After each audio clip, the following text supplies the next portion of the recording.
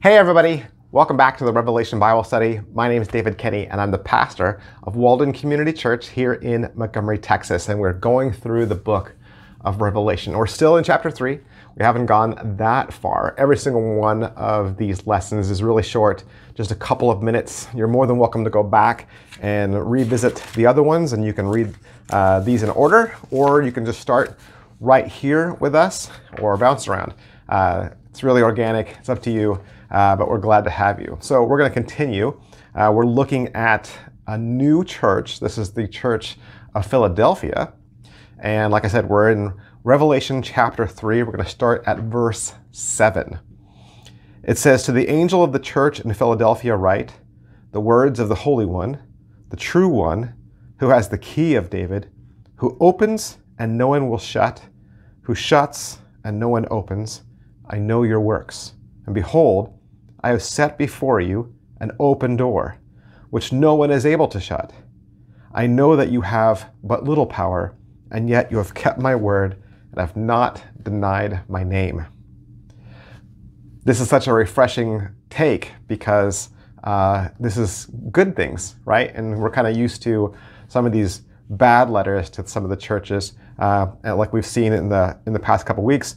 But the big twist here at the end is Jesus says all good things to this church. And, you know, again, we're going to have a similar letter writing format. This is to the church in Philadelphia. This is from Jesus, right?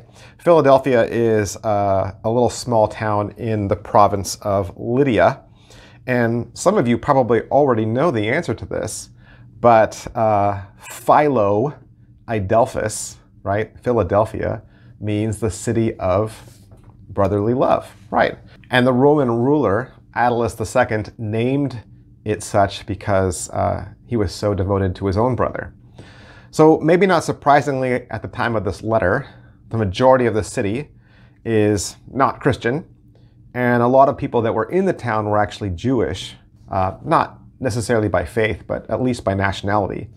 And they would mock the Christians, make fun of them, which was ironic because even they weren't necessarily practicing Jews, which is why Jesus begins this way. He starts by saying, "I am the true one. I am the true one." He says, "I hold the keys of David."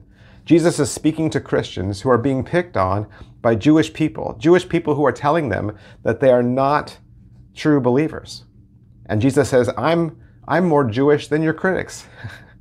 He says, "The true one who has the key of David, who opens and no one will shut, who shuts and no one will opens." What does that mean?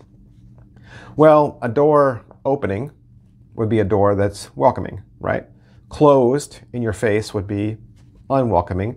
Jesus says, "I called you, I saved you, and if I open the door," he says, "if I save you," in other words, he says, nobody can close that door. In other words, he says, if I say you're in, then nobody else can say that you're out. Nobody's allowed to close or open the door but me.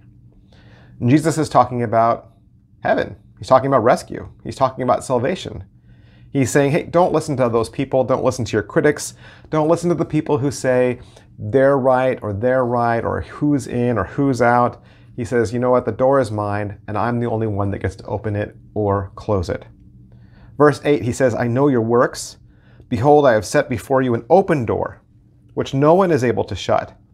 I know that you have but little power, and you have kept my word, and you have not denied my name." Jesus says, I see you. I know you're not big. I know you're not popular. You have very little influence, but he says, I see you, and I know that you're faithful. This church in Philadelphia knew that they had little power, knew that they had little influence, but they trusted and loved God. They trusted and loved Jesus. How do I know that? Verse 8. He says, I know you have little power, but you have kept my word and have not denied my name. So they showed their love for Jesus because they didn't deny him even when they were persecuted. And it wasn't easy during those times. Just like we've seen, it hasn't been easy for any of these churches, but they remain true. Verse 9, he says, "Behold, I will make those of the synagogue of Satan who say that they are Jews and are not, but lie. Behold, I will make them come and bow down before your feet, and they will learn that I loved you." What a powerful thing to say. Jesus calls out those Jews in Philadelphia, and he says that they're members of the synagogue of Satan. And he says, they say they're Jews, but they lie. Jesus says, they're picking on you, they're calling you names, they're belittling you and making you feel less than valued. He says, one day, I'm going to grab them and I'm going to drag them back to you, and I'm going to make them kneel at your feet, and then they're going to see with their own eyes all that time that I loved you, that I saved you, and that you were actually right and not them. That's a powerful promise. Who would know more about who was chosen and who was right than God? A true Jew believes in Jesus because the Jewish Bible points to Jesus. Jesus was Jewish. He says, don't let people tell you that I don't love you. One day, I'm going to make them listen. He says, one day they'll know. You know what this passage reminds me? I don't need to defend my actions. I don't need to get into arguments or debates about who is right and who is wrong. When I am accused, when I am put down, when I am accosted or belittled, God doesn't need me to defend him. God is perfectly capable of defending himself. Thanks everybody for watching. I'll see you guys next time. Bye.